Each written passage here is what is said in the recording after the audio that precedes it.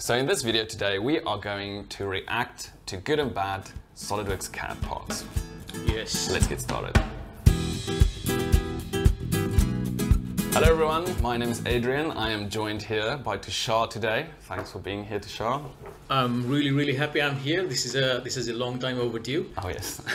Yeah, my name is Tushar. I am also one of the enthusiastic a learner of CAD and also a teacher of CAD at times as well. I learn more than I teach. That's good, yeah. So Tushar has also got a YouTube channel. I'll put the link in the description below if you are interested going to have a look at his channel and videos that he put out on mainly SolidWorks. That'll be nice. Yeah, so do check that out. Right, so first up we're going to play a game. Guess the part. We're going to play the game. Guess the part. I like this already. So it's going to be completely rolled back, and then I'm going to roll it forward, and then you need to try and guess what the part is. Let's do this. Let's go. All right, so are you ready, Tushar? Yeah. Okay, so blank canvas. That is nice. I'm going to do the first one. Revolve. What is that? Oh. Oh, it's one of them Lego pieces. Oh, okay, what specifically of a Lego piece? It's the main guy, isn't it? It's the main guy? It's the main guy from Lego. Yeah, you're right. Well done. That was easy. I tell you what, the reason I know that, because the color is so iconic. Yeah, and the shape and the profile, it just gave it away first time. So it didn't take, it was like a fraction of a second. I'm really proud of myself. Well done. Yeah, yes. So I mean, like, looking at that, obviously the first thing that you always do when you make a part is to try and get, I always feel like when you need to extrude something out, and then you need to cut away all the pieces. Would you agree that it's easy? Going and making any part would be to first extrude like a block. It's almost like a piece of clay, where you then sort of cut out and make Definitely. I tend to draw parallels with the manufacturing process as well. Even now, it just helps loads and loads of times, really. You know, because revolve to me, it's like instantly it is turning. You know, it's been turned. Yeah, and that's also that's a really effective way of getting something like this with a non-standard. Yeah, I don't know. Into the drawing. And I mean, just by doing that, you already. Yeah, we already have all the dimensions. Yeah, most of the beauty of doing a revolve is anybody who is manufacturing it for you, and if they're looking at a technical drawing, they know all the diameters they need to be manufacturing too. And when you're on a lathe, diameter is something you measure. You can't measure the radius easily. You know, so you just put your caliper along the part across the part, and then you have a diameter right there. Oh, look, it's smiling. It's happy. And something else that I also want to mention is putting the fillets right at the end. Yeah, that's a good. Because I've seen a lot of people where they create some sort of feature, and then they fillet it, and then they create another feature and they fillet it. That can cause quite problems down the line, because as soon as you start creating something to reference something else, and you might reference the fillet edge, and that can cause problems. Yeah, you lose the fillet. Yeah, you lose the edge when you fillet it, right? And also, once again, it's the same thing as manufacturing. You know, when you're doing a deburring operation, you do it at the end of the process. You don't do it to start with. Really, you take the burrs off in the end. So, hence, you know, fillets are meant to be in the end. Yeah, so lesson one from this is think about the manufacturing process. Definitely think of manufacturing. CAD is never away from manufacturing. All right. Okay. Next part. So, what do we have here? This is a crane, Lego crane. Very nice. And they've actually gone and shared each individual piece that they use. So I'm always of the opinion that Lego is the best way to practice CAD. To get familiar with whatever software you're using, Lego is the best way, because it's structured, but it's blocky, but it's got some complex geometry as well. Yeah, I like the prismatic shapes. You know, they're not organic shapes. They're, you know, standard cylinders. Yeah, so I think it's a really good practice for anybody who is new to CAD to take on Legos. Definitely. And it's good also to practice assembly, because this can be tedious because it's a lot of parts. There's 228 of them here to do the mating and making sure it's fine, but it is good. So like, you've done it properly, or this one is set up properly, that if the gears will all. I'm poised to see if it actually. The one thing is that the rope doesn't move, but the gears do. So the gears will move, which is great, which is a gear mate. Yeah. And you can see the gear at the far end is also moving. They're turning. So that's nice. So that's good. So proper mating of the gears, and then you also have the other one which controls the arm, which is also nice, this one at the back. The one thing here that's funny, and I don't know if this is, let's just do that. So I'm just moving it, and then the arm will move, but the rope's not moving. No, the rope loses position. Yeah, but I think I don't know. I don't know how they put the rope in, but it's done as a rigid.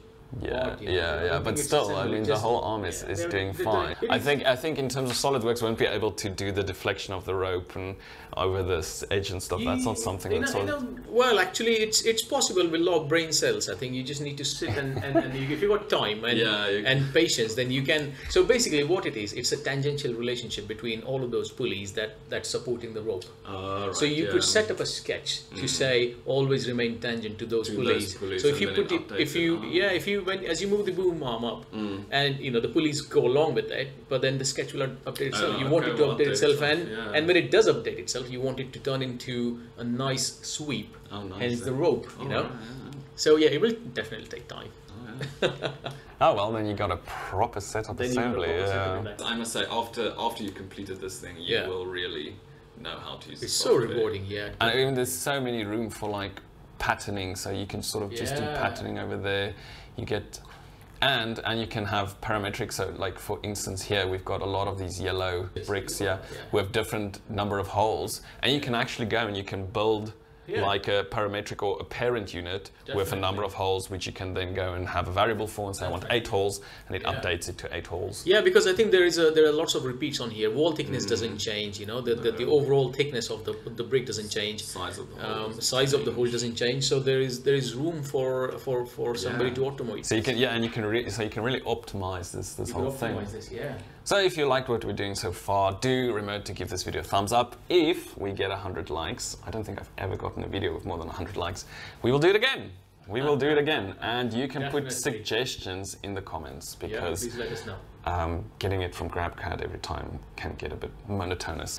All right, so next up is the Audi R8. Now, the interesting thing about this thing, this part has been the most downloaded on GrabCAD of all time. No way. 80,000 downloads. I don't know, I think a lot of likes, but it's been downloaded the most. Why do you think that is? Well, I think that's how many people work in Audi.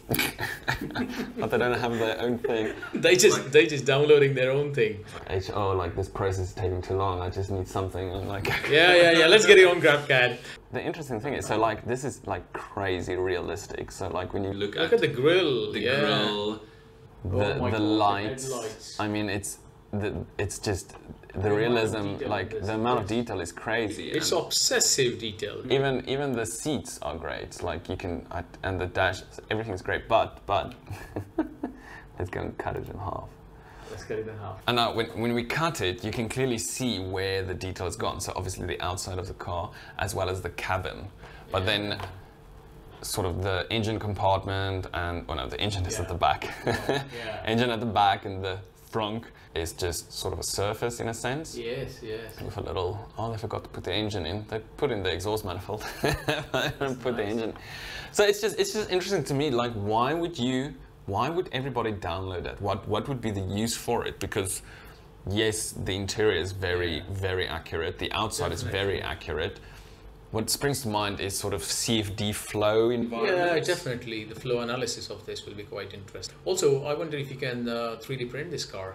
Probably that's going to be one of the reasons why everybody's downloaded it, to be able to 3D print it. Especially those. Yeah, and that's why you don't need the details of the engine, because you're not looking in it. You just need the outer shell as much as possible. We're going to play again, guess the part. So go open it up. I love this game. All right, so guess the part. So first thing, obviously, boss extrusion, which is always a good way to start off with. What do you think that is? What can that be? No idea. No idea, all right. Is that something like people are familiar with? Yeah. This is a very common object. It's a screwdriver. A screwdriver? No, it's not a screwdriver. No, hang on. Oh, you think that's like I'm just thinking whether like that little inserts things that you get from right. Okay, cool. Right. Okay, so I got a yellow card then. Right. Let's go and have a look. Oh, it's coming. Is that a chess piece? No, it's not a chess. That's a good guess though. Oh, I can see why you think that's a chess piece. Yeah, I can't wait now. Okay, well that doesn't help. That doesn't help, like both sides. No? No, I'm being a right numpty here. Oh, got a little... If you know, put it in the comments. Put it in the comments, yeah. See? Oh, what's going on there?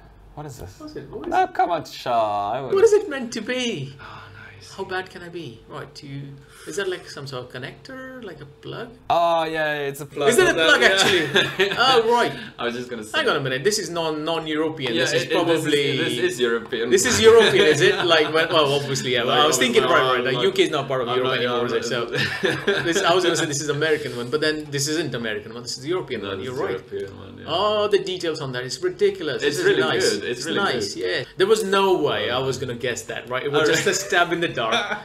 It was a stab in the dark. I was thinking like being a European plug and it's not being used at all in the UK. That might be a bit.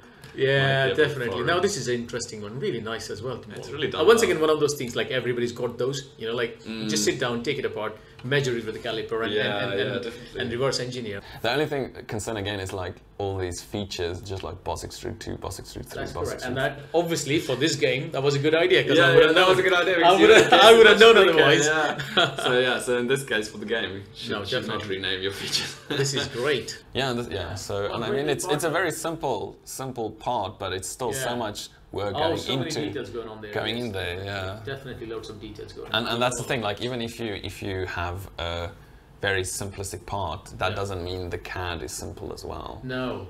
You can have complicated CAD for a very simple part. Definitely. Especially if it's try modeling a spoon. Oh yeah. There you go. Try modeling a spoon. You know. All right.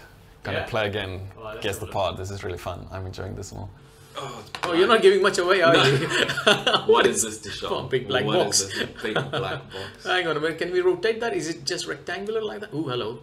Oh, it's got a little bit of. The black doesn't make it difficult because you can't see. Like almost like it fits in your palm or something, right? It's meant to be like a mouse or something like that. I don't think it's. You see, he's gone and did the fillets. Oh, there we go. Oh, this is one of the buckles. This is the snap buckle. Yeah. Now we ran this as a project. We did the male and the female part of this. And really? This is one of the nicest things you can do. I like the sound when you put it in like clicks. Click. You know, click. Beautiful. So sweet. Yeah, so and the detail, this is nice. female. This is actually a nice organic one, really. Yeah. If you turn it around, on the other side there are lots of fillets on the bit that connects to the belt, you know. Oh yeah. And if you don't put those fillets in, you're gonna have stress concentration, and that's where it's gonna fail eventually, you know. So especially that roundedness, it's necessary for the longevity of this. Otherwise, it'll probably fail. Yeah, they're definitely important. Yes, fillets, we love them. Remember your fillets. Yeah. Yes. It's like like meat. Yeah. Remember your fillets. Remember it. Nice. All right, next part is the SAE Baja car. Now, actually, I think I got this from an Indian team. Actually, they shared it on GrabCAD. So thank you very much. And I really like this because they did a lot of effort in putting up their logos, doing the color coding. Yes. Especially like even if you go to the little.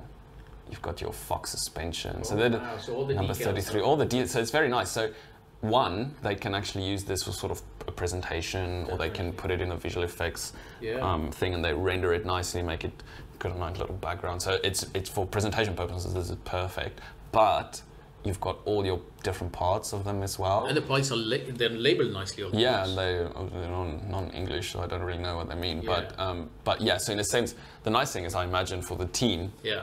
They'll have a standard server with this thing, and then somebody is, for instance, responsible for the cage. Yeah. So they would then just go and right-click and open up the cage, do their little FEA analysis, do their little build of materials, which is obviously also very important when you want to manufacture it, cut the pipes to size. Definitely. And then somebody else is responsible for the suspension arm, somebody else is responsible for the seat. So it's a really nice setup thing, which I think is really great. For efficiency and for the team to have a local, a centralized sort of assembly. Which I love the details on the tires as well. They made them so really realistic, nice. Proper off-road tires as well with all the grips. And I think it's really handy having this. You know, you got the approach there. Yeah. In terms of dynamic study wise and all that, and you're probably, this is more of your area than my area, really. When you're looking at the stiffness of the system and how your dampers interact, how your suspension system's working, this is ideal. I mean, there is no going away from this this approach. And the nice thing also is, like, obviously with the SAE Baja, you can't change anything on the engine. Right. So then you have all your different parts which you work on, you design, and then the engine you would sort of just get one part. You don't really care about the insides of the engine. It just needs to be correct in terms of sizes, and then you just put it in. And you see, all right, my cage is fitting nicely. There's no overlap. So everybody gets that particular 10 horsepower engine. and then the test is about the whether your structure lasts or not. Yeah. I want to open up the cage quickly. Yeah. I think this is something that, especially if you are part of the SAE budget team and you know you're responsible for manufacturing this and welding this actually. Yeah. The amount of time spent on getting this Those sections ends correctly, because you need to cut them to fit over other pipes, and they need to be properly flush with the faces so that you can get a nice little weld seam. The thing is, like, obviously from this you can now get a bill of materials with the sizes and the lengths that needs to be cut, but looking at this you can see these these pipes here are all basically going into each other. Yeah, I know. And I know there's a function where you can cut it, and I thought they did it. So like this almost sounds like, I think it was how they did it. They drew a bunch of 3D sketches, which is obviously fine, and then they just extruded the pipes through the pipe functioning from the 3D sketches, and then they've used this function here where they cut the pipe so that it sits flush with the surface. So then here they go and they use this feature where you can clearly see this pipe has been cut. Yeah, it's been morphed. So it's been morphed nicely to fit across this pipe here, and this one the same, you can see that. So they've done it at a few places, and the other one I shown, they haven't. But that does help a lot in terms of manufacturing it, because that is already done to correct dimensions. So just cut it, the length is correct, they cut it, they weld it, they're done, they move on. Definitely. This is easier to do, it's in service really.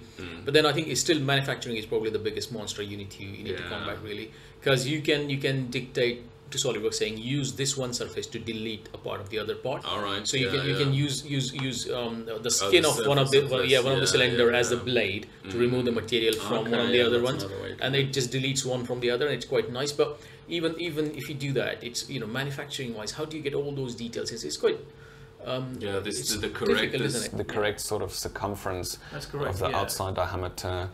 I know there's a tool, there's a tool where you can go and you put the pipe in and it cuts it towards a certain diameter, rather than you having to saw like a notch and then filing it to that. That sounds so bad. You definitely need a jig, because it's all about having the final dimension fall in line. Hats off to the people who are making this. It's probably one of the, exactly. It's a challenging project. And for sharing this is, I must say, this is quite nice to be able to just to have this open up. So this is a hinge. So this is part of hinge, obviously. And it's interesting, the way it went about it is actually, if you go and was in sheet metal mode. Yes. So had the base flange, and then he just sort of bent it over, and then extruded the sides, put the holes in. And the nice thing then about this is you can flat pattern it. Yes. To then, this is obviously useful for then now manufacturing, because then they cut out this profile, and then a second procedure will now then go. Will be to call it up really. Yeah. It's a specialism, I think. Sheet metal forming, especially this aspect of SolidWorks is a specialist one, and I've seen plenty of jobs. Indeed, and you can get jobs just working on this side of things really. Now, it's like, obviously, I'm not very familiar with sheet metal and stuff.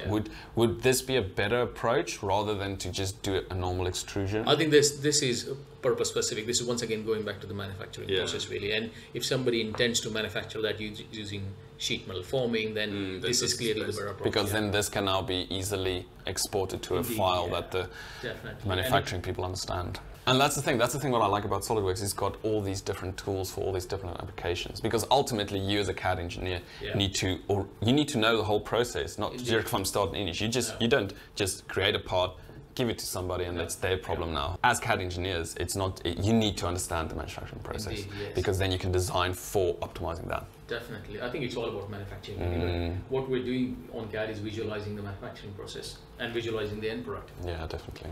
All right, that's it. Thank you very much, Tushar, for coming along. Excellent. It was really fun. So exciting. I enjoyed playing that game. I enjoyed being here, really. It was really, really nice. Yeah, the game was nice. I'm going to carry on thinking about how didn't I get the plug. I'm going to think about it all night now.